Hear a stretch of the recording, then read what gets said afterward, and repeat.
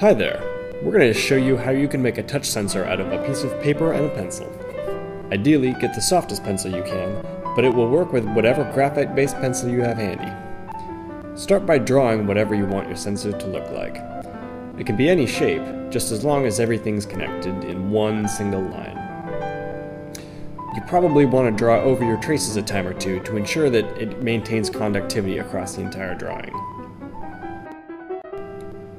Next, on the edge, draw a box and fill it in. This will give us a place to attach the paperclip to. Once you're done with that, bring out your Arduino. Attach a wire to any pin on your Arduino with a paperclip on the other end. Our code uses pin 2 and lights up an LED whenever the sensor records a hit. As you can see, if you touch anywhere on the drawing, it will record a press. Since graphite will smudge when you touch it, especially if you used a soft pencil, you might want to take some clear tape and cover up your drawing. It'll make your sensor a little bit less sensitive, but you'll still be able to detect touch through the cellophane.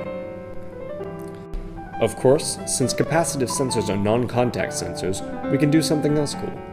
On the other side of your paper, draw a box and fill it in, and connect it within line to another box on the edge of the paper.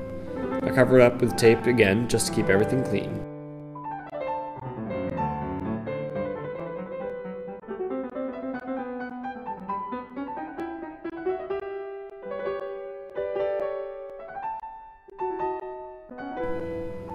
Now, of course, this works through the tape, but if you flip it back over, it'll also work through the paper.